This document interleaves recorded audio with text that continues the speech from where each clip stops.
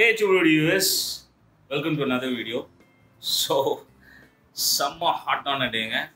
Kandipa hunting la da feel pudinga neenga update dehydrate ஆகுது பாடி. So கண்டிப்பா இதுக்கு வந்து ஒரு லெமன் ஜூஸோ அப்படி இல்லனா வந்து நிறைய தண்ணியும் நம்ம வந்து குடிச்சிட்டே இருக்கணும். So நீங்க வந்து கண்டிப்பா மறக்காம lot of water குடிங்க. ஓகே? ஒரு 3 to 4 ஒரு எவ்வளவு குடிக்க முடியுமோ பட் நிறைய குடிங்க நார்மலா விட. அப்பதான் இந்த டீஹைட்ரேஷன் வந்து நமக்கு செம்ம ஹீட்டு ஓகேவா. ஸோ அதனால் நிறைய ஃப்ரூட்ஸ் அப்புறம் முடிஞ்ச இளநீர் அதெல்லாம் பண்ணுங்கள். நான் ஒரு முக்கியமான விஷயம் சொல்ல வந்தேன். என்ன அப்படின்னா, நான் வந்து நார்மலாக நியூஸ்லாம் படிக்க மாட்டேன். பட் இன்றைக்கி வந்து ஏதோ எதாச்சியாக அப்படி பார்த்துட்டே இருக்கும்போது ஒரு ஆர்டிக்கல் வந்துச்சு. அதில் என்ன போட்டிருந்தாங்க அப்படின்னா, இப்போது நம்ம பேண்டமிக் இருக்கு இல்லையா, இது வந்து first wave. So there is lot of possibilities second wave வரதுக்கான சான்சஸ் இருக்குது அப்படின்ற மாதிரி சொல்கிறாங்க.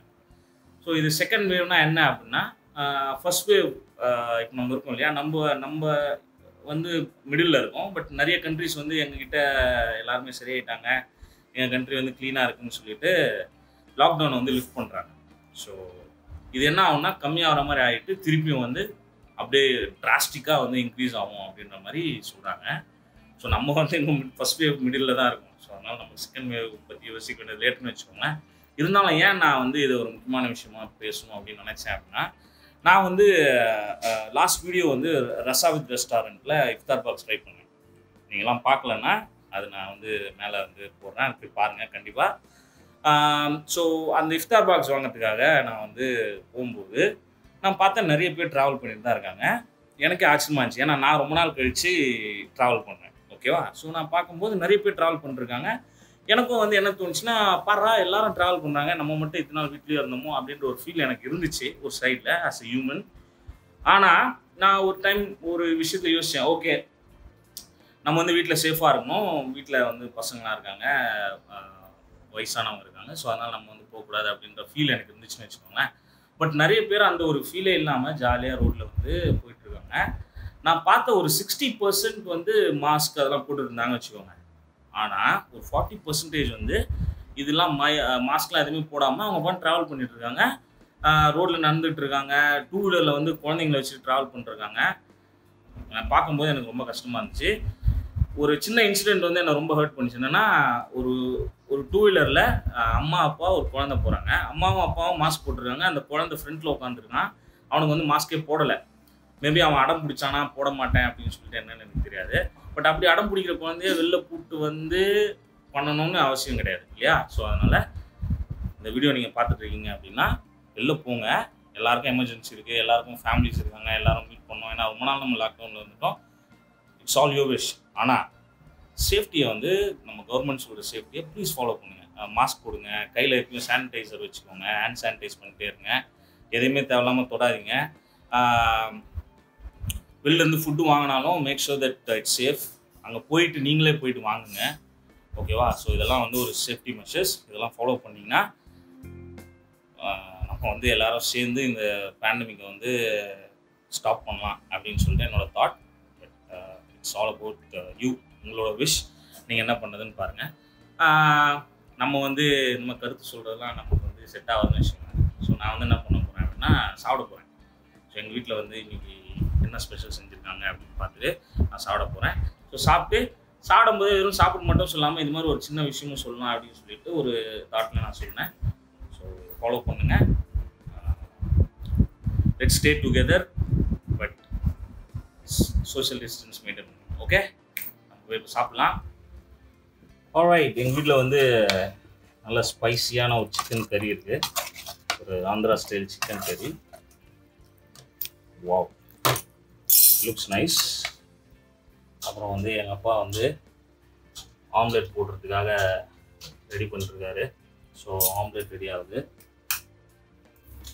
அப்புறம் வந்து கோகோனட் ரைஸ், அதாவது கோகோனட் புலாவ். கோகோனட் ரைஸ்னால் தேங்காய் சாதம், நம்ம நார்மலாக செய்கிற தேங்காய் சாதம் இல்லை, இது வந்து கோகோனட் புலாவ் அப்படின்னு சொல்லலாமா. Okay, coconut pulao. இது வந்து இதுக்கும் சிக்கனுக்கும் வேறு லெவலில் இருக்கும். ஸோ இதான் நான் சாப்பிட போகிறேன். நான் சாப்பிடும்போது அப்படி உங்களுக்கு பார்க்குறேன். Okay, alright. ஸோ நான் வந்து இன்னைக்கு கீழே உட்காந்து தான் சாப்பிட போகிறேன் ஓகேங்களா. சாஸ்டாங்கமாக கீழே உட்காந்து சாப்பிட போகிறேன். நான் டேபிள்லாம் உட்காந்து நான் ரெகுலராக சாப்பிட மாட்டேன். ஷூட் நான் மட்டும் தான் சாப்பிடுவேன். வந்து கீழே உட்காந்து சாப்பிடுவேன். ஸோ இது is my plate. Okay, first வந்து ஆம்லேட் வச்சுருக்காங்க. இது வந்து ஒரு குட்டியான ஒரு ஆம்லேட், நிறைய பெப்பர் போட்டு, அப்புறம் கோகனட் ரைஸ்,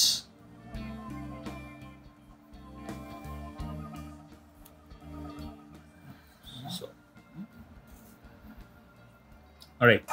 ஸோ இது வந்து அரிசி தனித்தனியாக இருக்காது, ஏன்னா கோகனட் ரைஸ்ன்றதால கொஞ்சம் ஸ்டிக்கி ரைஸ் மாதிரி தான் இருக்கும். பட் பாஸ்மதி ரைஸ் தான் யூஸ் பண்ணி செய்வாங்க. உங்களுக்கு பார்த்தாவே தெரியும், கொஞ்சம் ஸ்டிக்கியாக கொஞ்சம் ஒட்டின மாதிரி இருக்கும் அந்த பதத்தில், ஏன்னா கோகனட் மில்க் இல்லையா. ஸோ அதனால் நெக்ஸ்ட்டு சிக்கன் வைக்கிறாங்க. ஸோ சிக்கன் வச்சாச்சு. ஸோ இதுதான் நம்மளோட லன்ச் இன்னைக்கு. ஆல்மோஸ்ட் ஒரு 2:30 2:45 ஆயிடுச்சு. ஸோ நான் வந்து ஆக்சுவலாக பிரியாணி செய்ய சொன்னேன். பிரியாணி எப்படின்னா இந்த கோகனட் மில்க் ஊற்றி பிரியாணி செய்வாங்க. அப்புறம் வந்து யோசிச்சா எங்கள் அம்மா வந்து நான்வெஜ் சாப்பிட மாட்டாங்க. ஸோ அதனால் இந்த கோகனட் ரைஸ் செஞ்சுட்டு சிக்கன் தனியாக செஞ்சுருக்காங்க. ஸோ இது சாப்பிட்டு எப்படி இருக்குன்னு சொல்லட்டுமா? ஒரு பைட், ஒரு பெரிய பைட், செம்ம கன்சிஸ்டன்சியில். ஓகேவா? சாப்பிட்டா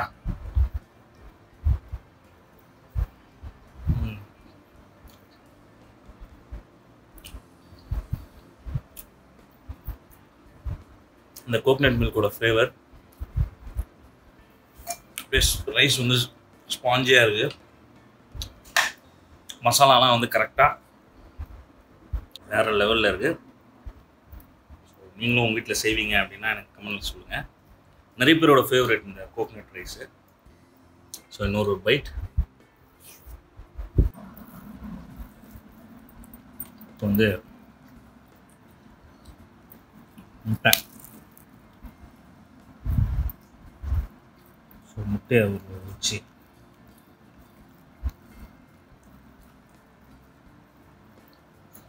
வச்சு ஒரு பைட்.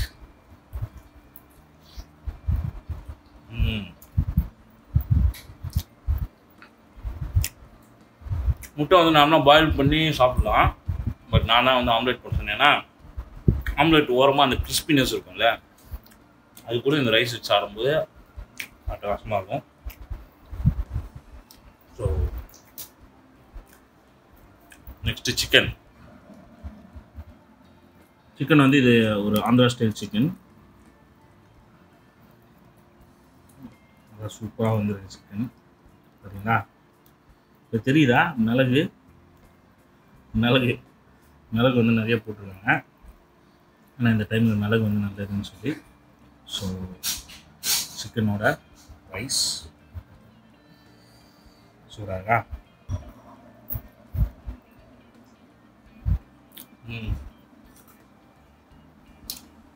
எக்ஸலண்ட். சிக்கன் கிரேவி வச்சோடனே இந்த ரைஸோட ஃப்ளேவர் அப்படியே ஸ்டாப் பண்ணிச்சு. சிக்கன் கிரேவியோட அந்த ஃப்ளேவர் தான் தெரியுது. நல்ல ஒரு ஸ்பைஸ். ஆனியன் வந்து நல்லா கேரமலைஸ் ஆகிருக்கு. அதோட ஆனியனோட ஸ்வீட்னஸ், அப்புறம் அந்த டொமேட்டோட ஒரு சின்ன டார்க்னஸ், அதாவது டேங்னஸ், எல்லாமே பக்காவாக சூப்பராக இருக்குது. I really love it.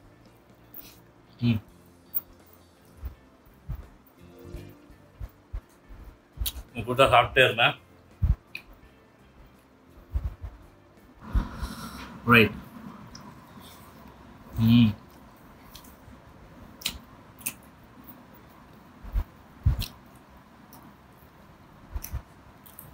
Lunch. Coconut rice வந்து கோகனட் மில்க் ஊற்றுறதால அவ்வளோ ஸ்பைஸியாக இருக்காது. நம்ம வந்து கொஞ்சம் ஸ்பைசி லவர் இல்லையா. ஸோ அதனால் கொஞ்சம் ஸ்பைஸாக சிக்கன் செஞ்சுருக்காங்க. சிக்கன் வந்து நல்லா ஸ்பைஸியாக இருக்கும். அதில் வந்து மிளகு காரம் தான்.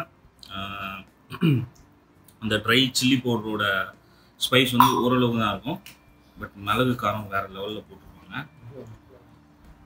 ஸோ சூப்பராக இருக்குது.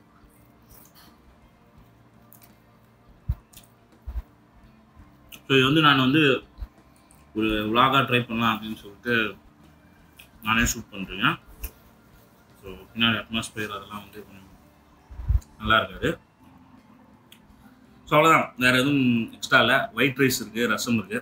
அது ஆஸ் யூஷுவல் சாப்பிட்டு முடிச்சோடனே கொஞ்சமாக ஒயிட் ரைஸ் போட்டு ரசம் போட்டு சாப்பிட்டு முடிச்சுன்னா வந்து போய்ட்டு ஒரு சின்ன நேப் எடுக்க போகிறேன். ஸோ இந்த வீடியோ உங்களுக்கு பிடிச்சிருந்துச்சுன்னா ப்ளீஸ் லைக் பண்ணுங்கள், சப்ஸ்கிரைப் பண்ணுங்கள், உங்கள் ஃப்ரெண்ட்ஸ்க்கெலாம் வந்து வீடியோ ஷேர் பண்ணுங்கள். பழைய வீடியோலாம் நீங்கள் பார்த்தீங்கன்னா அதையும் ஷேர் பண்ணுங்கள். So I'll see you in another video, another wonderful video. Until then, bye from Sagar. Cameraman Naneda. Okay? Bye. Take care.